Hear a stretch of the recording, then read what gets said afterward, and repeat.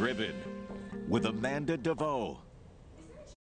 Two fitness enthusiasts and childhood friends coming together to help empower the Black community to live a healthy lifestyle. Today we find out why they're driven to not only improve their bodies, but their minds as well. Keep your palms up, elbows in, and squat down straight.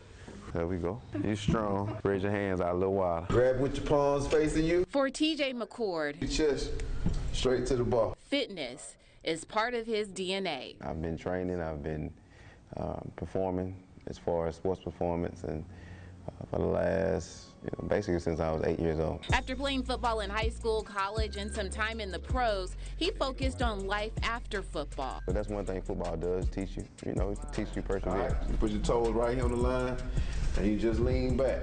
And that's when he got into personal training, also teaching classes while helping people reach their fitness goals and gain peace of mind. It was a hobby. It was something to do outside of what I was doing as a regular job. But then it became where this is what I wanted to pursue full time. And so I stepped out on faith. This is an advanced pole push-up. Ayla Goodson, You're gonna bend your arms down. was also a student athlete and quit her day job in Houston to focus on her passion of pole fitness here at home in Mobile. I was working as an accountant, a revenue accountant, and I just was not fulfilled in my job. I just felt like there was more to life than me going to work, going home. That passion became her purpose, teaching women of all backgrounds to be better in tune with their bodies. A diverse group of women, white, Black, Asian, Hispanic. I have doctors, lawyers, teachers.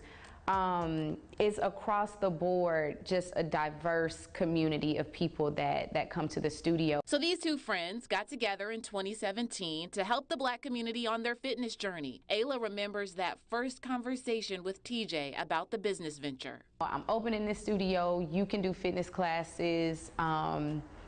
Let's just make it like a one-stop shop. 5 years later, with more clientele, business is even better. It's almost as if you really can't say one brand without the other. We cross-promote, and it really works. He's a really good person to be in business with. I always say I don't think I would be in business with anybody else. They both say the road to being entrepreneurs hasn't always been easy. But it's already difficult to be a business owner, but to be a Black business owner, it's challenging. You learn so much about yourself when you deal with the challenges you come up against. There's going to be some long nights and some early mornings, and the days, will be long. But if it's something that you really want to do and you have a real purpose for what you want to do as far as why you're doing it, who you're planning to serve, the money will come as long as you're doing it because you love it. They hope their stories motivate other aspiring business owners. I think when you're aligned with your purpose,